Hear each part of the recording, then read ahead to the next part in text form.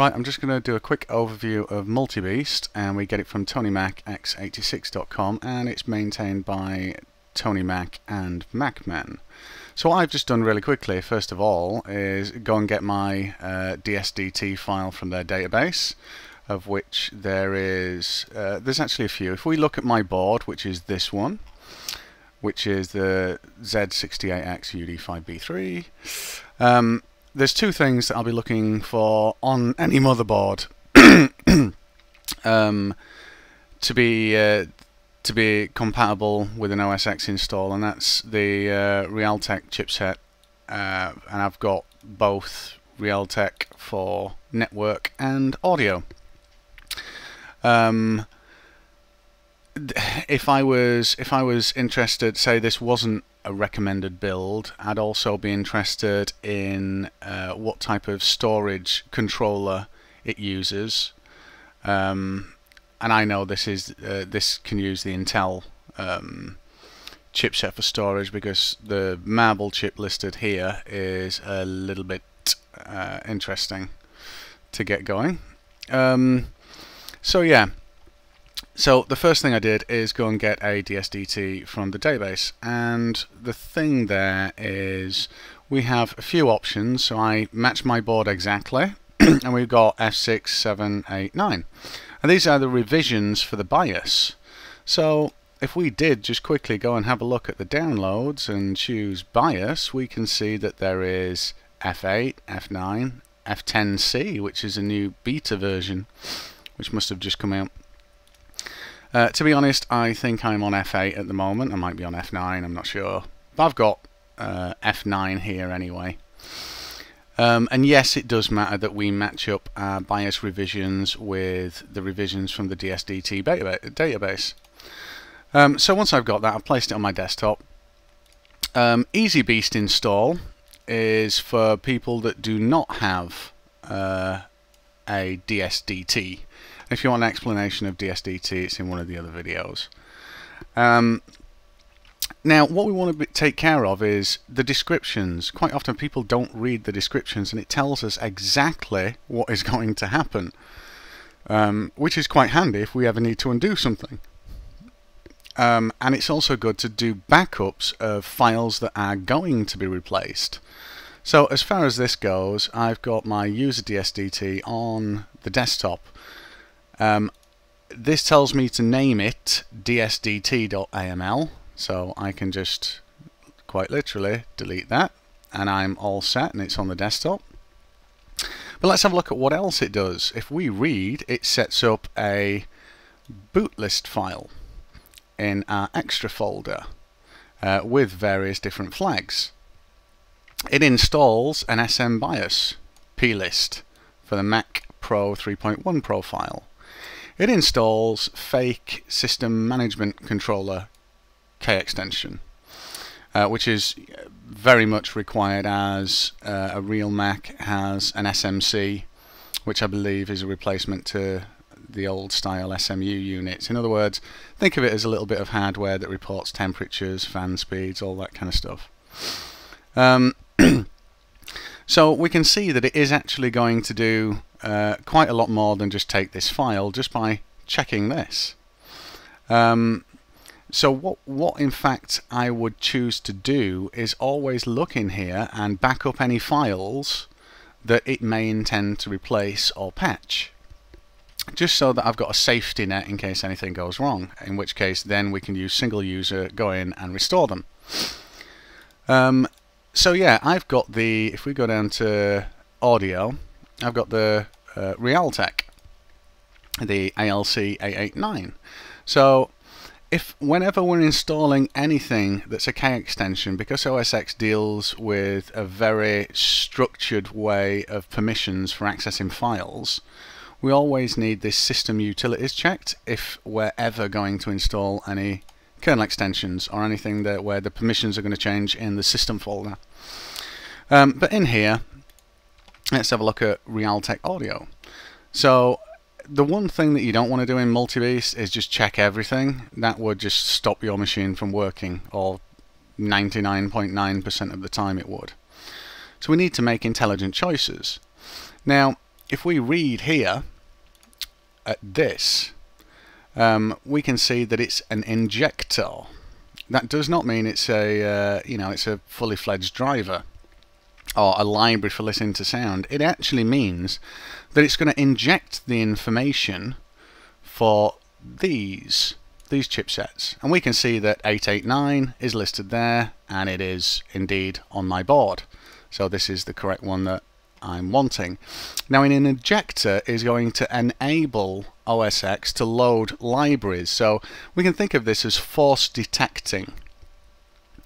And the problem with choosing something like this, if I had a chipset that wasn't on here, is it would force detect something that wasn't there and hence try and load libraries for it and then cause a kernel panic. But I know that I've got the ALC 889. So it's an injector, but it's not the driver, so this alone is not going to help me.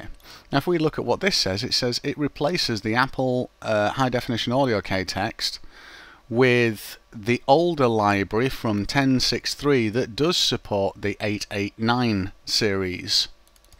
So I'm also going to need that. Now if I wasn't using user dsdt and I was using MultiBeast, I would not be using a dsdt.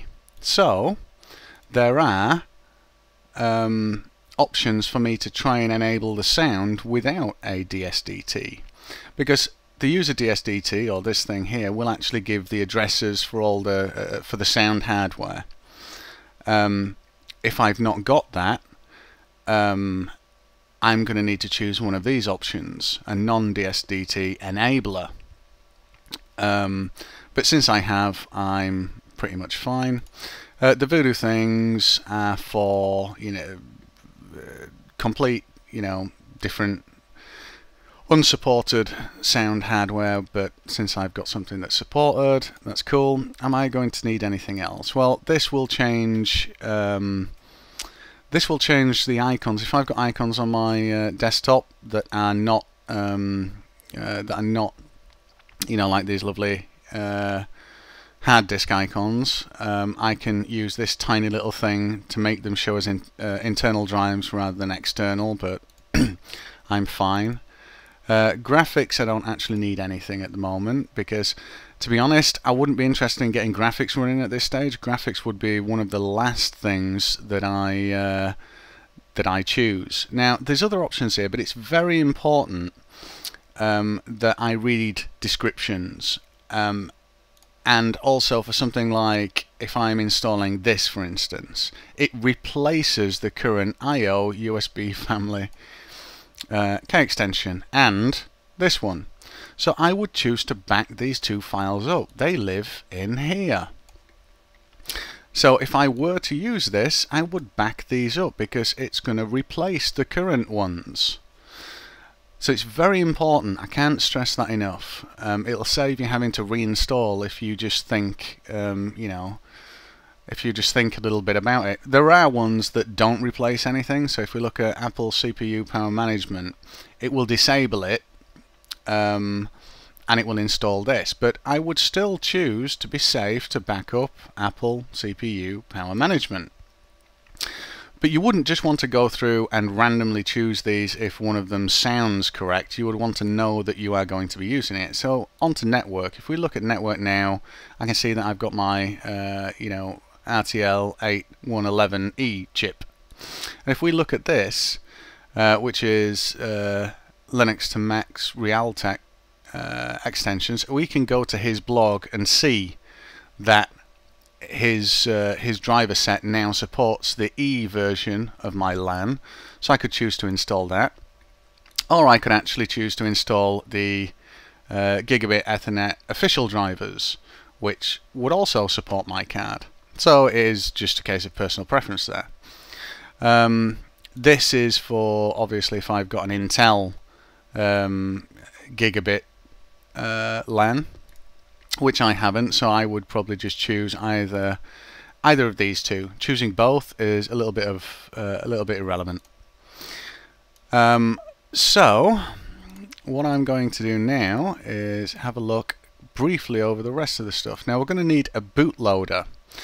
Now if we look here, I can't remember whether this installs a bootloader, to be honest. No, it doesn't. But if we choose MultiBeast, so we didn't have a dsdt, we can come down here and see that it might install, yes, it installs Chimera. But since I'm using user dsdt, it does not install a bootloader.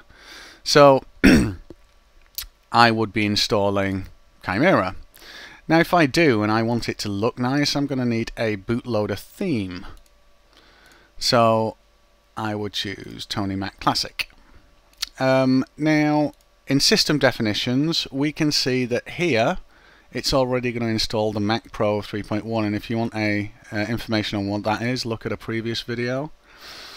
So I don't necessarily need anything else checked now to install, but on occasion, if I do run into problems, I would recommend doing things in stages. So for instance, I would not install a bootloader, and I would quite potentially not install the network. I would just install user dsdt, system utilities, and then audio, get my audio working, and then once that's working, come back in and system utilities, and then get the network working, in which case I would use, let's say, the official drivers, and then install that. And then once that's working and I'm tracking the changes and making correct backups, then I would come in and use a bootloader, install the bootloader, and also I wouldn't need a system definition at that point because it would already be there, and install a theme. Something to be wary of is checking any of these options. We can see, if we check any of these options, we can see that in here it's already set up a boot plist file. And if you're not sure what this is, check one of the first videos in this series. So be very careful about choosing these, especially something, you know, especially, I mean, use kernel fix is a little bit benign, but each give you a an indication of what they are and if they're already set. So it's not needed when using EasyBeast or user dsdt because it already sets it. PCI configuration fix. I think this is by default. Yeah, this is by default as well. Generate CPU P states and C states. This is by default. Instant menu is a good one actually, especially on setup and when we're first getting things ready. So in our boot plist, it'll have a current default timeout of something like 2, which is not really quick enough. But if we check this and say instant method, it replaces that instant menu. It replaces that timeout and instantly goes to the menu, which also gives us the option to enter boot flags if something's wrong or we need to do any repair. So that's a brief overview of MultiBeast and how I would approach it. Again, I will say this again. Oh, and don't check this. In my opinion, don't check this extensions migration tool, by the way. Again, make sure you read the description and back up what exactly is happening. And the changes, and track them so that you never have to keep reinstalling or say that MultiBeast, installing things out of MultiBeast has crashed your machine. It more often than not, or 90% of the time, it's clicking random things that has crashed your machine and your inability to revert those changes. So like I say, very easy just to read what exactly is being installed and where it's being installed, figure out if you need a backup because it's going to be replacing files, and you know, I know that this is going to install 2 files, one's in system library preference planes, the other's in system library extensions, and I can go in single user mode and delete them if I need to. So yes, that's an overview of my basic motherboard setup and MultiBeast.